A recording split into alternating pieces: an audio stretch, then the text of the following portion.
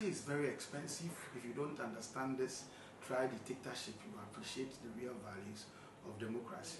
One of the means for giving true effect to democratic practice is the conduct of elections. Elections are definitely necessary conditions for democracy to thrive, even though it's been argued they are not successful conditions for democracy. Now, so if elections are necessary conditions for democratic practice, then people must campaign to win elections.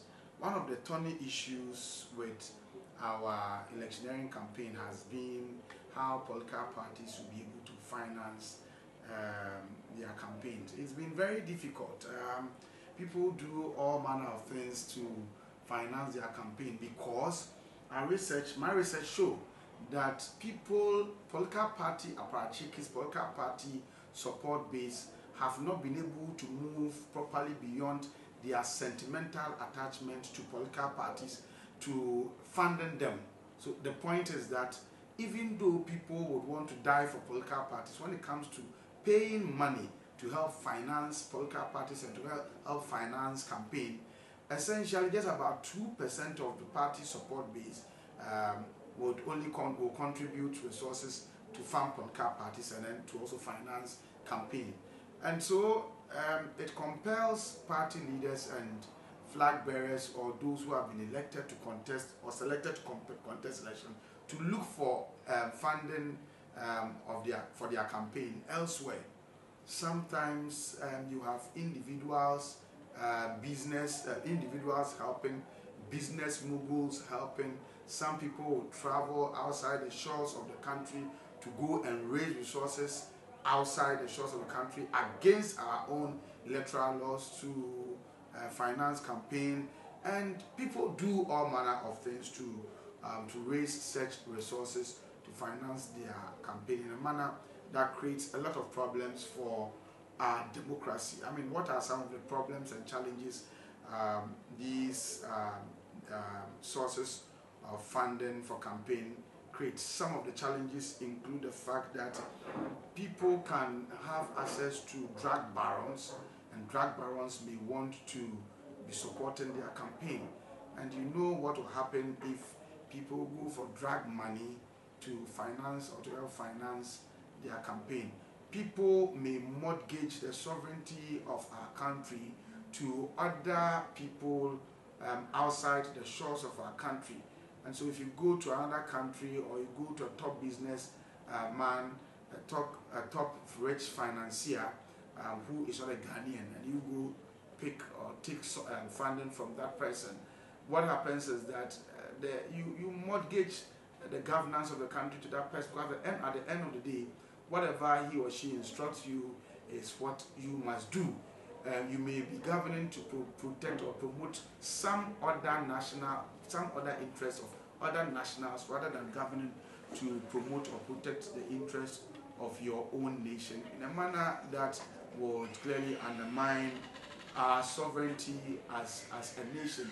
It is also a recipe for corrupt deals between those who are looking for money to finance their campaign and those who have it.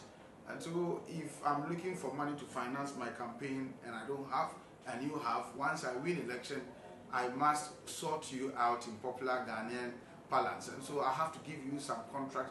Whether you have what it takes to execute the contract or not may not really matter. What people do is that after helping to finance people's campaign, they go for all manner of contracts from those who may have won elections. So you see somebody who is not a tailor or a dressmaker or a seamstress, but going for contracts to be able to sew dresses for school children and school peoples, and here and there. Even if they are unable to deliver, even if they perform abysmally, even if they produce shoddy products, the political establishment is not able to take them on properly because, well, you may be taking on your key financier. It becomes problematic. And so these are some of the dangers, some of the challenges that confront our efforts at financing campaign.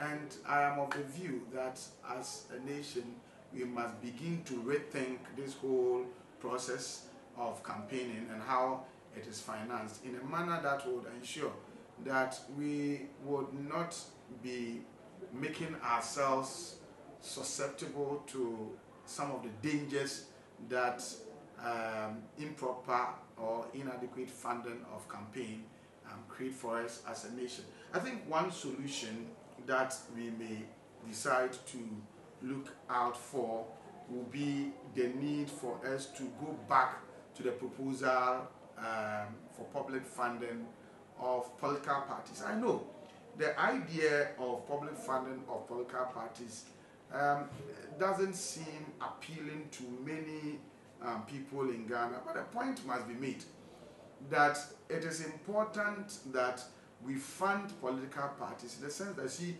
well-funded political parties are able to attract the right caliber of people to their fold. And these caliber of people get eventually trained and groomed by well-funded political parties who would in turn put themselves out there to contest elections, win elections, and because they are properly attracted, political parties